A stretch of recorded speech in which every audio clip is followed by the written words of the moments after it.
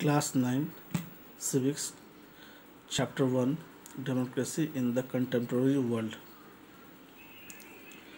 और जो परिचय है उसके बारे में हम देखेंगे इसमें। This book is about democracy. In this first chapter we see how democracy has expanded during the last 100 year और to more and more countries in the world. इसमें ये बताया गया है, ये किताब में लोकतंत्र के बारे में बताया जा रहा है कि इसमें पहले हम देखेंगे कि पिछले 100 वर्षों में लोकतंत्र किस प्रकार से दुनिया के ज़्यादा से ज़्यादा देशों में फैला है। दुनिया के स्वतंत्र देशों में आधे से अधिक देश में आज लोकतंत्र है। बहुत से ऐसे देश हैं जहाँ सरलता से फैल गया और बहुत से ऐसे भी देश हैं जहाँ पर इसे आज भी सही ढंग से अपनाया नहीं गया, इनमें संदेह से की दृष्टि से देखा जाता है। लेकिन इस अध्याय में हम यह देखने का प्रयास करेंगे कि विभिन्न देशों के आपसी संबंध लोकतांत्रिक है या नहीं। हमने कुछ अंतर्राष्ट्रीय संस्थाओं के कार्यकलापों का परीक्षण किया गया है।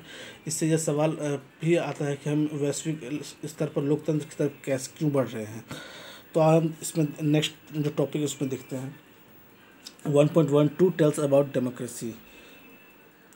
लोकतंत्र के दो हिस्से। Worker of the my house land, I have faith in Chile and it's future Chileans will overcome this dark and bitter movement when treason become the dominant। मेरे मुल्क में ऐसे बहुत मज़दूर हैं, मेहनतकश मज़दूर हैं जो चिली और इसके भविष्य के लिए बहुत ही अच्छे हैं। मुझे इस बात का पक्का भरोसा है कि जब देशद्रोह करने वाली ताकतें सत्ता हासिल कर लेंगी, सत्ता उन्हें पा लेंगी, तभी चिली के लोग इस मुश्किल दौर से बाहर निकलेंगे और देश को एक बेहतर समाज की ओर ले जाने के लिए आगे बढ़ेंगे। चिली जिंदाबाद, चिलीवासी जिंदाबाद, मजदूर जिंदाबाद। ये आखिरी शब्द है जो मुझे पूरा भरोसा है कि मेरा जो सेक्रीफाइस है, कुर्बानी जो दी है, वो बेकार नहीं जाएगा। ये सल्वाडोर आवादे के आखिरी भाषण के कुछ अंश। वे दक्षिण अमेरिका के एक महाद्वीप के प्रमुख देश चिली के राष्ट्रपति थे। यह भाषण उन्होंने 11 सितंबर 1973 की सुबह दिया था। उस दिन फौज ने उनकी सरकार का तख्ता पलट कर दिया था। आयदे चिली की सोशलिस्ट पार्टी के संस्थापक थे और उन्होंने पॉपुलर यूनिटी नामक गठबंधन का नेतृत्व किया था।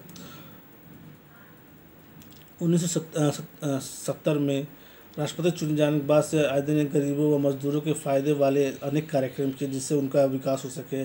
इनमें शिक्षा प्रणाली में सुधार, बच्चों को मुफ्त दूध बांटना, खाना देना, भूमिहीन किसानों को जमीन दी गई। उनका राजनीतिक गठबंधन विदेशी कंपनियों द्वारा देश में तांबा जैसे प्राकृतिक संपदा को बाहर निकालने का भी काम किया गया। उनकी नीतियों से मुल्क में चर्च, जमींदार वर्ग और अमीर लोग पसंद नहीं करते थे, जिस कारण उनसे उनका विरोध भी किया जाता था। अन्य राजनीतिक पार्टियां भी इस नीतियों के खिलाफ थीं।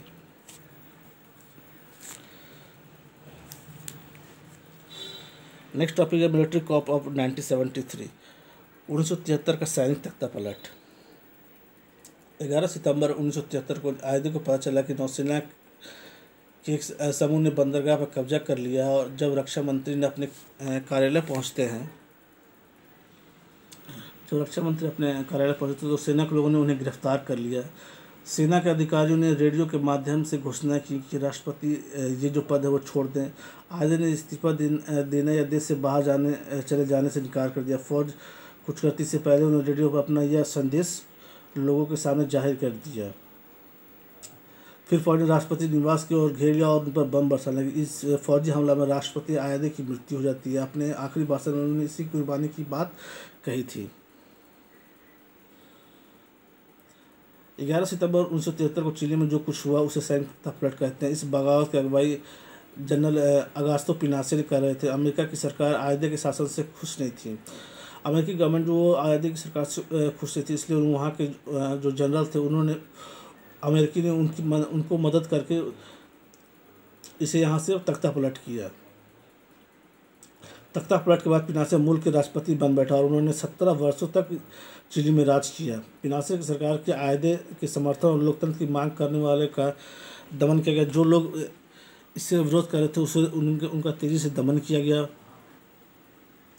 बहुत सारे लोगों को मार भी दिया गया। इससे चिली में वायुसेना का प्रमुख जनरल अल्बर्टो बेसेले और उनके फौजी अधिकारी शामिल थे जिन्होंने तख्ता पलट में शामिल होने से इनकार किया था। जनरल बेसेले की पत्नी और बेटी को भी जेल में डालकर काफ़ी प्रताड़ित किया गया था। सीरिया ने